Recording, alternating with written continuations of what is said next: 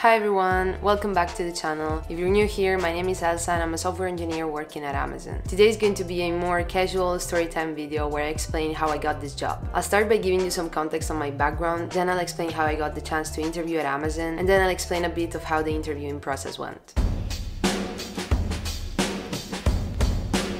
So I studied computer science in the University of the Basque Country in San Sebastian. During that time at university, I did a couple of internships. One of them was at the university itself, and then another one was for IBM. During my time at university, I was the president of a junior tech company for a couple of years. If you're not familiar with the concept of junior companies, it's a company that is located in the university itself and just works as any other company. You basically pay your taxes, do everything, but it's managed entirely by students. Also, while I was at uni, after classes, I would spend some of my free time coding some personal project, and then I would upload it to GitHub. If you're not familiar with GitHub, it's basically an online repository where you can upload all your coding projects and showcase them there. I think in general it's pretty good to have something to show apart from the stuff that you did in class, because that shows that you are actually interested in coding and making stuff, right? So I think in general companies really appreciate when people are enthusiastic about what they're doing, and so they're trying to look for those kind of people. So if you have the chance, I would advise you to take on some cool projects in your free time and just develop them. I think it's something really fun to do, and it always adds a lot of value to your CV. So I would say that in general is a pretty good time investment. For example, if you want to apply for a role as an Android developer, you want to have some projects that are open source related to that, right? You want to show people that you're able to write clean code in Android and that you actually have some experience on it. So unless you've been working in the industry as an Android developer before, it's going to be tricky to find a job if you don't have any experience on it and if you haven't done any projects related to it. So it's always good to work on your portfolio. Once I graduated from college, I did a master's degree in big data analytics. I've always been super interested in machine learning, big data,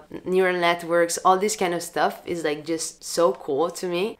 But anyways, so I started my master's in September 2018, and in February 2019, I had a friend that was studying at another university in Madrid, and he told me Amazon was going to give a talk at his university and that they were trying to recruit some talent there. He told me, hey, I'm going, do you want to come? And so I was like, yeah, sure, let's do it. I mean, to be honest, to this day, I don't really know if I was supposed to be there. I don't even know if this was open to all students. I don't think so, but I went there anyways. I just thought it would be like really interesting, and I looked like a student. I was a student, just wasn't my university. So my friend just got me in and I went there, and they talked about how the interviewing process works at Amazon, blah blah blah. So when the talk was over, they told us that we could submit our CVs for two types of positions. There were internships and there were graduate positions. For internships, I wasn't eligible because I was going to graduate that same year. So for me, it was the graduate one, right? I applied for that one. I submitted my CV, and so they reached out to me by email to tell me that I was gonna do an actual interview, and it was gonna be in person at the same university. So I went back to the university. I did the interview. I think it lasted like 30 minutes. It was super short, or at least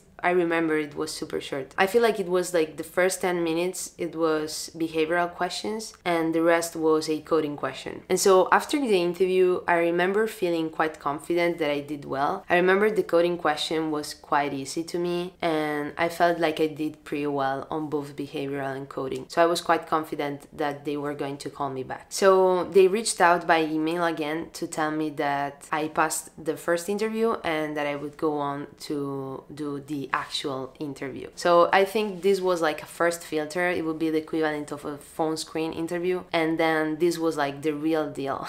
This was the actual 3-hour long interview. The real interview lasted 3 hours. It was 3 interviews, 1 hour each, and for each interview we will have about 20 minutes for behavioral questions and 25 minutes for coding questions. And then we will have like some extra minutes for asking any questions or going go into the bathroom if we needed to, all that stuff. I remember it was like quite well organized and structured. And so for me it was 3 interviews, but I know that's not always the case. Depending on the role you're applying for and your experience, you'll get a longer or shorter interview. So for me it was a graduate software engineering position, so that's why I had 3, but I feel like it would have been more if I wasn't a graduate student. So just saying that in case you want to interview, you can expect perhaps 4 or more.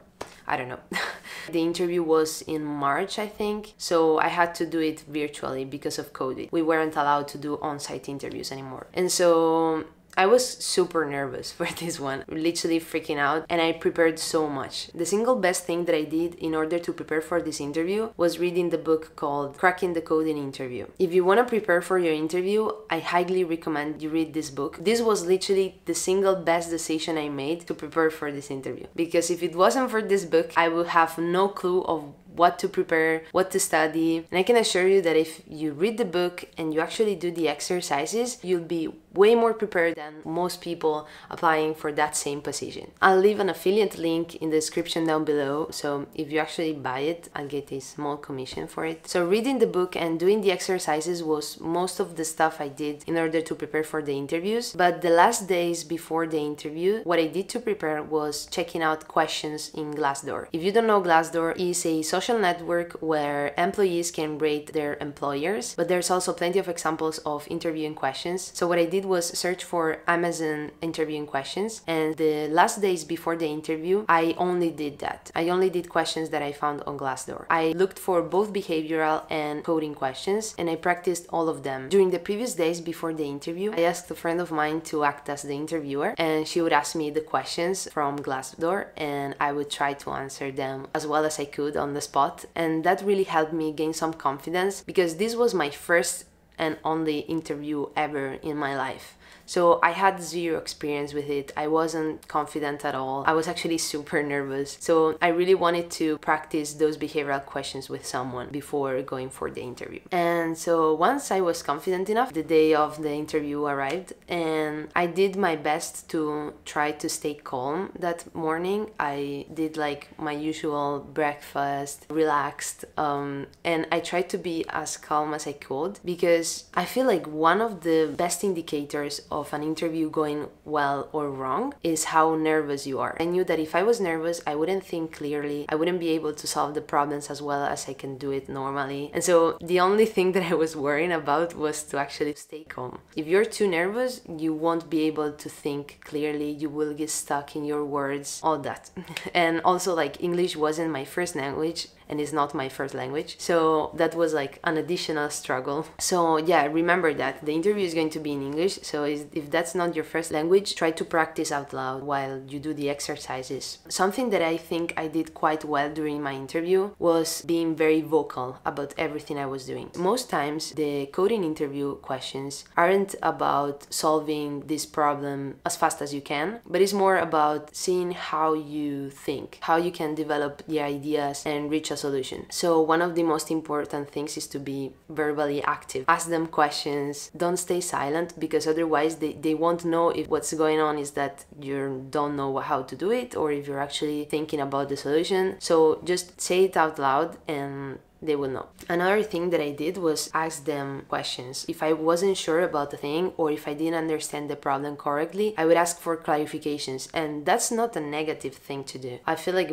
many people perhaps have the perception that you shouldn't be asking questions in the interview. You're supposed to ask them. In the real world, when you work with them, you'll have incognites, and you will need to define requirements for projects and things like that. So they want you to actually ask questions, ask for clarification. They want to see that you're actually thinking about all the possibilities. I have to say the coding questions were much harder than in the first interview. I tried to do my best. I really don't know how it went. I mean, it went well because they hired me, but they don't give you feedback on your interviews. Never. Like, they never tell you, oh, you did well on this thing, you did worse on this one. No, you have zero information on the reason of why they hired you. But yeah, in general, the interview was good, but they were quite hard, I have to say. So try to prepare well for them. Most people are not willing to put in the hours to prepare very well for an interview. So if you take the time and put in the effort, you'll be much better off than most people. And so I think that's it. I'm sorry if it was all over the place. Sometimes I tried to throw some tips here and there, but hopefully they were useful and you can apply them to your own interviewing process. I really wish you the best if you're interviewing. You got this. I'll be cheering for you. If you have any questions, throw them in the comment section down below. I always read all of your comments, so please ask them and I will answer them as soon as I can. So yeah, if you enjoyed this video, make sure to leave a like and subscribe to the channel for more videos like this one. Thanks for watching and see you in the next one.